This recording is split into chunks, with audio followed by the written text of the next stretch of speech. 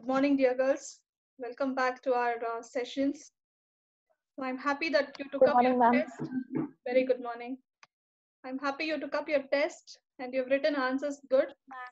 I don't want to share the marks on the group, so I will share it to your numbers. When you come to college, we will give you the marks in total. Okay. So personally, your marks will be sent to you. You can have a look. So today's class, we will move on to the next chapter, that is electrostatics. Chapter 1 and 2 together comes under this topic of electrostatics. So what we are going to study in this chapter is, we are going to study about what is electric field. We are going to study about electric field intensity and electric field strength. Then we are going to see what is electric field intensity due to a point charge. Fourth point will be superposition principle. We are going to learn these electric lines of force. These will be diagrams. Fifth point. Due to a point charge, due to a dipole, equal unlike charges, uniform field, how to draw lines. That is what we are going to study. Then we will see what are the properties of electric field lines. Next point will be about electric dipole. Then we will see about what is electric field intensity due to an electric dipole and work done. So these are the points we are going to discuss in this chapter of electrostatics. Chapter 1 is electric charges and field. Chapter 2 is electrostatic potential and capacitance. Both together comes under this topic of electrostatics. So we'll move on to our classes.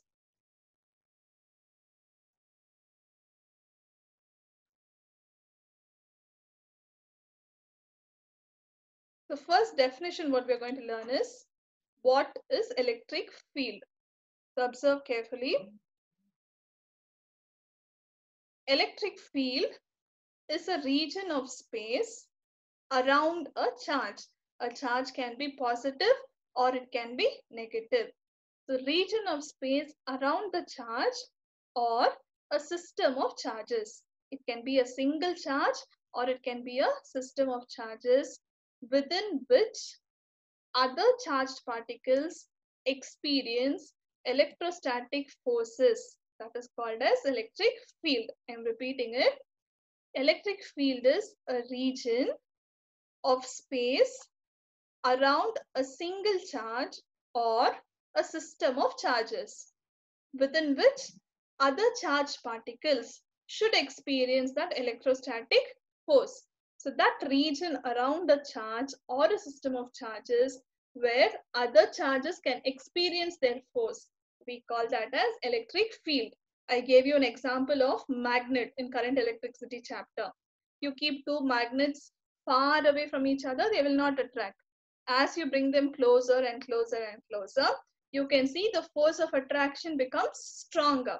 That means a magnet, if it is placed in a position in a certain region surrounding it only, it will have maximum force. Same way, there it is called as magnetic field, and here we call it as electric field. Keep it very clear. It is a region of space around a charge or a system of charges within which other charged particles will experience electrostatic force. Clear? Now the next thing what we are going to see is theoretically how to write it in a book. We will tell electric field extends up to infinity, meaning it moves on and on, but practically it is limited to a certain distance. Theoretically means book-wise we will tell it is infinity, but we know when we do experiments, field will not be there everywhere, only to a certain distance it is limited. Just for you to keep in mind. Theoretically, electric field is up to infinity, but practically it is limited. Your next point will be electric field strength or electric field intensity. So when we talk about electric field intensity or electric field strength, both words are same. You can use the word strength or you can use the word intensity. Electric field strength at a point due to an electric field is the electrostatic force per unit positive charge which acts on a vanishingly. See, instead of this word vanishingly, you can also tell on a test positive charge. I'll tell you what is a test positive charge. So electric field strength at any point in an electric field is the electrostatic force per unit positive charge acting on a vanishingly small positive test charge placed at that point. So what is this field strength? It is nothing but it is the electric field or electrostatic force per unit positive charge. For one charge, what is the electric field? That is what you're going to see in the topic called electric field strength, or you can use the word electric field intensity. How much force is needed for one positive charge? That is called as your electric field strength. I told you vanishingly means it is disappearing. Small positive charge, a single positive charge is what you have to consider here. The electric field strength or intensity is nothing but it is the electrostatic force per unit positive charge, and it has to act on a test charge. Test charge means a small charge which is taken into account where it will not have more force. Only for testing we are going to use that charge. So unit positive, 1 unit will be the value of the charge. You just look at this diagram. We are having a test charge here denoted by plus Q. And I'm having one more charge here. You have the value to be written as plus Q naught. So one charge is unit positive, the other one is plus Q naught. Now, what is this electric field strength? If you see, you will have a line here which is connecting plus Q and plus Q naught. Electric force will act in the direction along the charge. Look carefully, both are positive. So what do like charges do? They will always repel against each other. So you can see plus Q is here, plus Q naught. This is called as your test charge. If you have a positive charge and the test charge is also positive, then electric field will be in the positive direction. Check the second example. You have a negative charge here, okay, and test charge. Keep in mind, test charge will always be positive. Here also it is plus Q naught. Q naught means it's going to be the test charge. In first figure, I did it for a positive charge. You can see F direction is along the positive direction. Check for the second diagram now. You have a line connecting both, but what will be the charge of your electric field? It has to be in the reverse direction. Reason, negative and positive will always attract each other. Positive and positive will only repel. So for a positive charge, field direction and charge direction will be the same. For a negative charge, field direction will be positive, charge direction will be negative. Okay. So our next point what we are going to see is what is Q here means it is the source charge. Q naught is called as the test charge. F is the force and E will be your electric field. If you want to write it in terms of your limit, there's one topic in mathematics you'll be learning about differential or limits. There, electric field is defined as, look at the definition here, electric field is electrostatic force per unit positive charge. So I can write this, F divided by Q. Why we use this delta symbol is I'm using limits here. Delta or this triangle is called as delta, and that is the charge will have some change. That is the meaning for that delta. And this limit will be delta Q should be tending to 0. This arrow mark means it is tending to 0. We use the term, it is vanishingly small. It's becoming smaller and smaller. So tending to 0 means from a higher value, it will reduce and reduce and reduce and become 0. See, I'll give you a best example here. You put your phone on charge. Okay, you charged it to 100% battery. Then you remove it from the plug. You keep on using it. What happens to the charge level in your mobile? From 100%, it will come down to 90. After 2 hours, maybe it will come down to 60%. You keep on using it for 4 hours. Your battery charge will show it is very less. Go and recharge again or put it in the plug again. So as you are using the mobile phone, the battery charge becomes lesser and lesser and it gets drained up. The same way, here also charges, as we are applying force on them, it will keep on reducing. So when it is reducing, it will tend to become to 0, or finally at a point, it will become to 0. Today morning, you've charged your mobile. Say by afternoon, after 3 classes, will you have the same charge on your battery? It is going to reduce. So it is becoming lesser and lesser, and it will become equal to 0. That's the meaning here. It is vanishingly a small positive test charge. Mathematically, if you have to write the formula for electric field, E equals limit delta Q tending to 0, F divided by delta Q. F is the force, delta Q is your charge. And definition is electrostatic force per unit positive charge acting on a small positive test charge. So that is the definition what you have.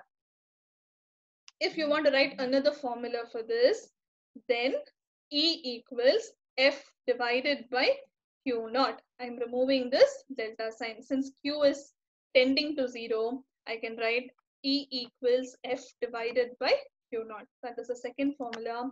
Or you can also write E is equal to 1 divided by 4 pi epsilon naught. The symbol is called as epsilon naught. We call it as relative permeability of free space into Q divided by R square. This is the general formula. If you write it in vector form, you should represent this R, and this is a cap on top. That is called as a unit vector. Its value will be equal to 1. 1 multiplied by anything will give you 1. So what we do here is, only if this vector symbol is written on top, this R cap will be there. Otherwise, generally you will write E is equal to 1 by 4 pi epsilon naught Q divided by R square. This statement is also called as Coulomb's law. You can write this in your book. So E is equal to 1 by 4 pi epsilon naught Q divided by R square is the formula for Coulomb's law in general. In vector form, you have to just add this R cap. So there are 3 formulas. One is in terms of limit. The second one is just in terms of test charge, that is Q naught. Third formula is in terms of your Coulomb's law. And all these 3 formulas are for what is the formula for electric field strength or electric field intensity. This test charge is considered to be vanishingly small because its presence should neither alter the configuration of the charges and thus the electric field. Test charge, why we call it as vanishingly small, means it is only to test. Now in this region, this charge value is 5 coulomb, for example. Then this test charge should not alter the configuration. It should not have any effect. The total system charge also will be 5 only. Just to test it, we are going to have here. That's why we are using the term vanishingly small. It should never alter the configuration of the charge or the electric field. It is only a small value which is considered for testing. You have a note here. Since Q naught is taken positive, the direction of electric field is along the direction of electrostatic force F. This is what you saw in your first diagram. The second one is electrostatic force on a negatively charged particle will be opposite. Your second one is the correct thing which you have done. So what you have to do here is, if it is a positive charge, E will be along the direction. You can see it in this diagram here. It is along the direction. If it is a negative charge, it will be in opposite reaction. Direction of electric field will be opposite. So those 2 points you just keep in mind. Electric field is a vector quantity. What is a vector? It should have both magnitude and direction. That's what is given here. Whose magnitude and direction are uniquely determined at every point in the field. One more question. Is electric field a scalar or a vector? You have to mention it is a vector quantity. What is SI unit for electric field is Newton per coulomb. Girls, you should just keep in mind when we write the symbol. If I'm writing the symbol, it will be in capital letters, capital N and capital C. If you write the spelling, it should start with small alphabets. See, Newton is not capital in here. I'm writing it as small n. So SI unit for electric field is Newton per coulomb, or N C to the power of -1. When we use the term per, you can write it as C to the power of -1. So learn up this. SI unit for electric field is Newton per coulomb. The next point what we are going to study is what is electric field due to a point charge, that is due to one charge. Before we go into this topic, I have questions for you. What is the SI unit for electric field? Newton -1. Coulomb, ma'am. Newton per coulomb. Very good. For a positive charge, what is the direction of electric field? I will call out the names. Ma'am, your voice is not clear, ma'am.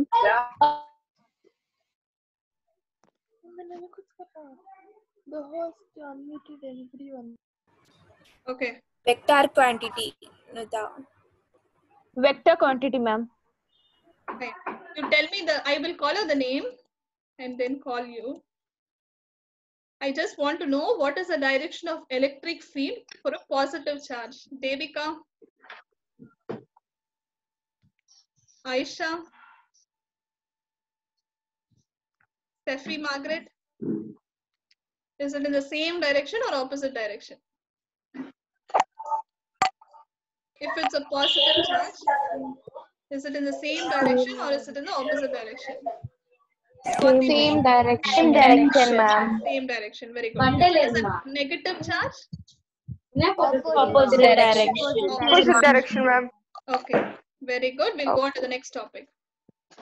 So we're going to see what is electric field due to a point charge.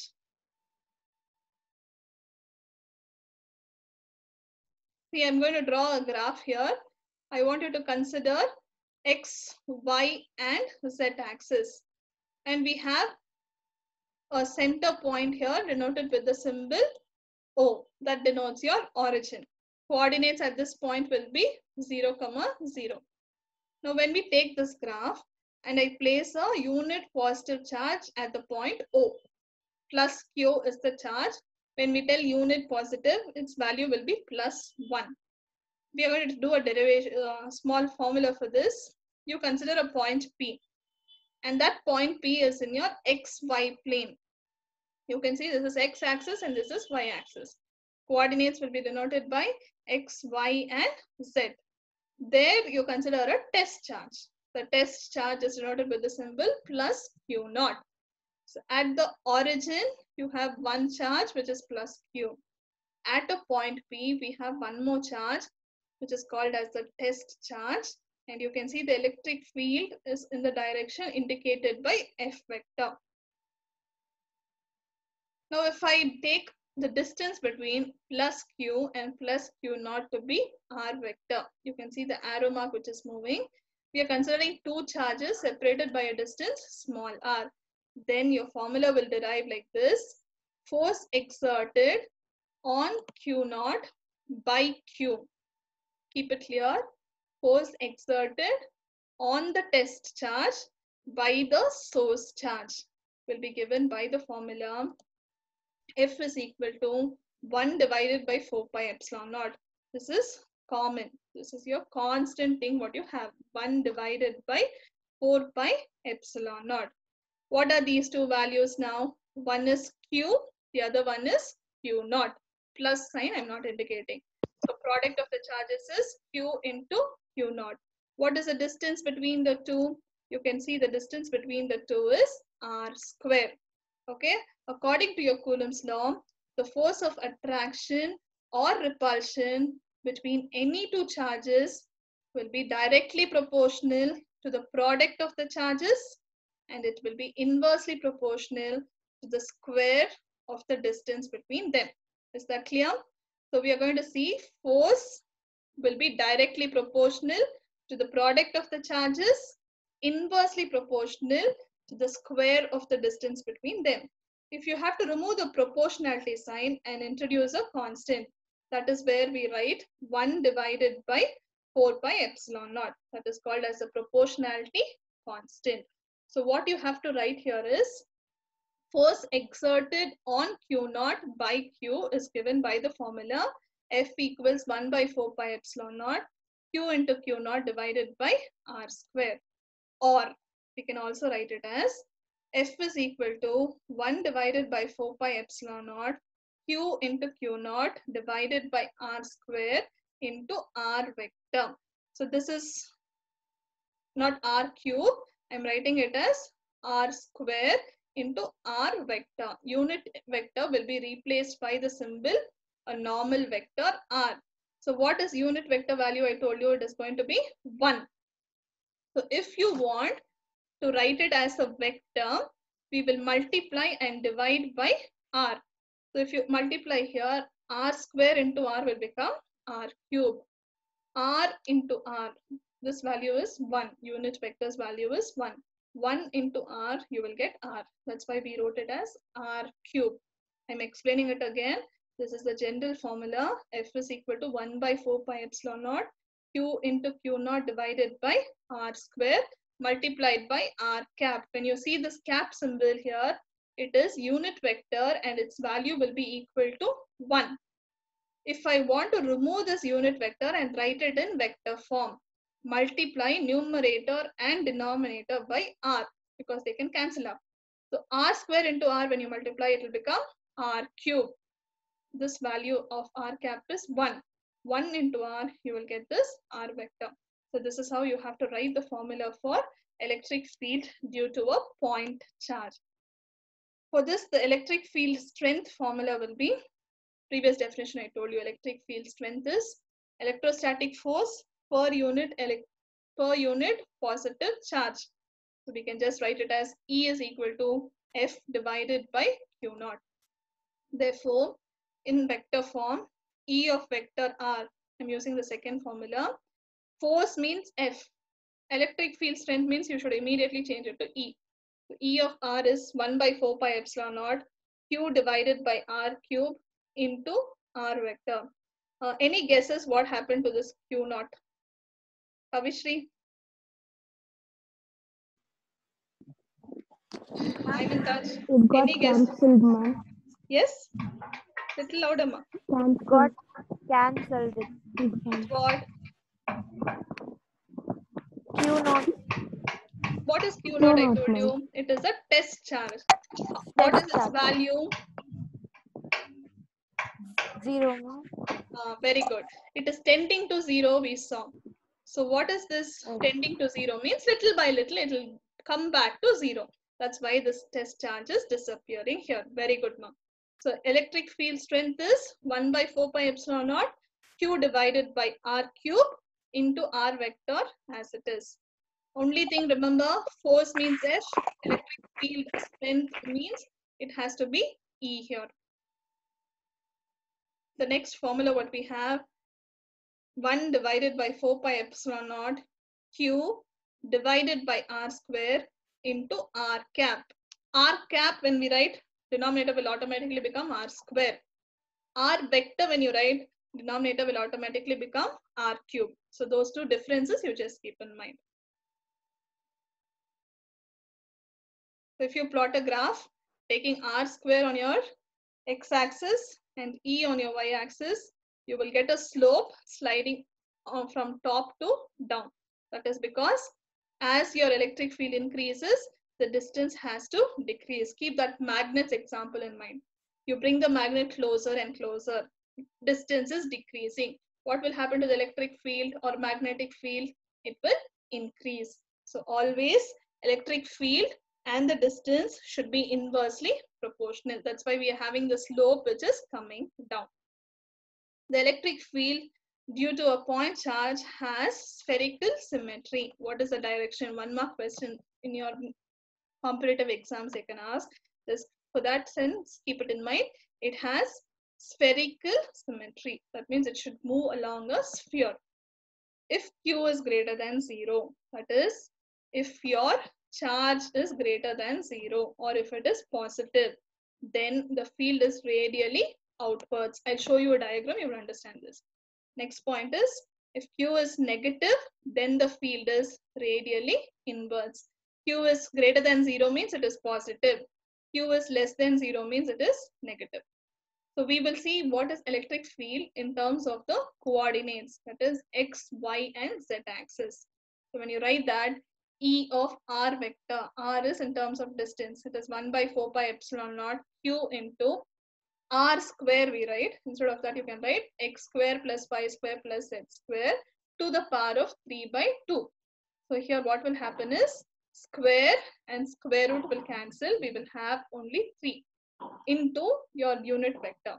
So unit vector for x-axis is I cap, for y-axis it is j cap, and for z-axis it is k cap. All these are only for your competitive exams. Just for reference, you can just keep in mind. Our next topic is superposition principle. Now, what is the superposition principle is? Now, when you have electrostatic force experienced by a charge due to other charges, then it is the vector sum of electrostatic forces due to the other charges as if they were existing individually. So let me give you an example here. Now there are 4 charges. I'm naming it as Q1, Q2, Q3 and Q4. What is the total force for all the 4 means? I will write it as total force is equal to Q1 plus Q2 plus Q3 plus Q4. So what I'm doing here, I'm taking the sum or I am adding as if they were the individual forces. That's the meaning. Superposition means if you have a group of charges, the resultant force will be equal to the sum of the individual forces. If there are only 2 forces, Q1 and Q2, what will be the superposition principle according to the forces? F will be equal to Q1 plus Q2. Meaning is, if you have a collection of charges, the individual force will be representing the total sum of your charges. That's the meaning. Keep it very clear. Electrostatic force by a single charge due to other charges will be the vector sum. I'm adding the electrostatic forces due to the other charges as if they were existing individually. That is, you have to take the sum of all the individual charges. This is what I told you. You have Q1, Q3, Q4, Q5 and you draw lines for that. Observe the diagram. Wherever you have positive charge, direction will be outwards. If you have negative charge, we have to consider it as inwards. Now what is this F12? Meaning it is a force due to the charge 1 and charge Q2. 1,5 means due to 1 and 5, due to Q1 and Q5. If you take this F13, it will be due to the charge Q1 and Q3. Like that, whatever number you write here, if it is 1, 2, it is due to the charge Q1 and Q2. Like that, force will be denoted keeping the 2 charges in your mind. That is the meaning for your superposition principle. 1, 2 means charge 1 and 2. 1, 5, Q1 and Q5. 1, 3, it is the force due to charge Q1 and Q3. So that is what is your superposition principle. Now when we can draw these lines like this, you can connect it in the form of the resultant. So you have F1 here, F12, 13, 14, 15. In all the forces, what is common if you see, one term is common, correct? So the first charge can experience forces on all the other 5 charges. That is, F11 will not happen. It will happen on force due to Q1 on Q2. That is F12. Force due to Q1 on Q3. This is force due to Q1 on Q4. And this is force due to Q1 on Q5. When I take the sum of all that, I generally denote it with the symbol 1, F1. So just keep in mind, superposition principle means you have to add all the individual forces in vector form and that should be taken as the total. What we've written here is F1 is equal to F12 plus F13 plus F14 plus F15. The same thing if I write it as F2, it will be F21, F23, F24 and F25. Like that, for each force, what you write here should be the first number. All the remaining charges should be added up simultaneously. In vector form, if you want to write, it is 1 by 4 pi epsilon naught Ra minus Rb divided by Ra minus Rb the whole cube. This formula will be, you take for example, if A is 1, B will be equal to 2 to 5. That's why we write it as 2, 3, 4 and 5. If the force is to be found on the second charge, then what will happen? A value will be 2. B value will become 1. Then you will write it from 3 to 5. The interaction must be on the charge which is to be studied due to the other charges. So if you write F12, it is interaction of charge 1 due to the second charge. That is the meaning there. The charge on which the influence due to the other charges is to be found is assumed to be the floating charge and the others are fixed. So if I tell 1 and 2, first charge will be fixed, the second charge will be floating, meaning it can move. For example, if you take the reverse, the first charge is floating, then it will be repelled away by Q2 and Q4 and attracted towards Q3 and Q5. What is the reason is Q1 will be a positive charge, Q2 and Q4 are positive means it will repel. Q3 and Q5 are negative means it has to attract. Interactions between the other charges must be ignored. So we are not considering second charge or the third charge or the fourth charge. Only first charge, that is F12, F13, F14, only those charges will be considered. Superposition holds good for electric field also. It is not only for charge, for electric field also it holds good. Now what are these electric lines of force? Electric line of force, you can have it as an imaginary straight or curved path along which unit positive charge is supposed to move when free to do so in an electric field. So if you have an electric field, you see the charge is moving from the point A to B. How to represent it? You can draw an imaginary line. The imaginary line can be a straight line or it can be a curved line. So electric line of force is nothing but imaginary line along which a positive charge can move in an electric field. Electric field lines do not physically exist. They are not there, but only for imagination, for our understanding, we represent it in real life situations. So it can be a straight line like this, or you can take it in a curved form. Electric lines of force can either be in any direction. You just see this diagram. Electric lines of force due to a point charge. This is positive. Q is greater than 0 means it is positive. So you can see the arrow mark will be directed outwards. You have 5 chocolates in your hand.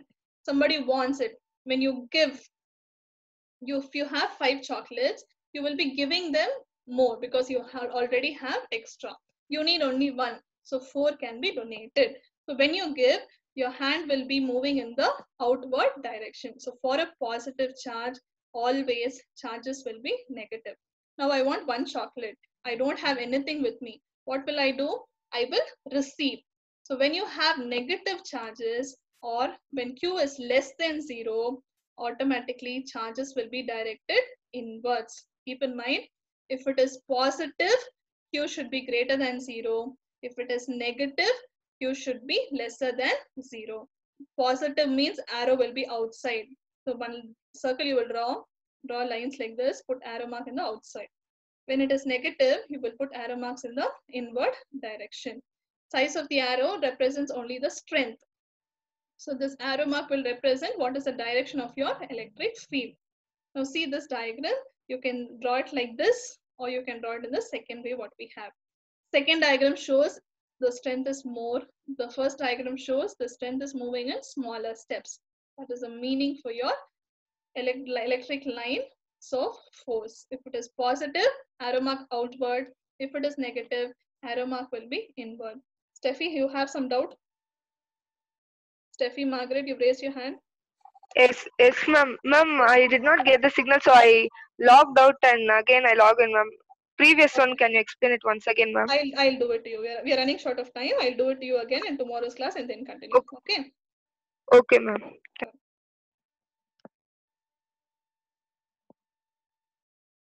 So if there are two charges, how to draw electric lines of forces? See, one positive and you have one negative charge. See, I'm drawing the lines. Positive means lines should go outside. Negative means lines should come inside. So it will be a curved line. From positive it will start and it will come towards your negative end. So this is how you have to draw for electric lines of force due to pair of equal and unlike charges. Unlike means one should be positive, one should be negative, and we call that as a dipole. Observe clearly, arrow mark from positive will start and it will come towards your negative. And when it is coming towards negative, arrow mark should go inwards. You see here, it is inwards towards the charge. From here, it should be outwards. If they ask you draw a diagram for a dipole, this should be your diagram which you draw. And charges here are equal and unlike charges.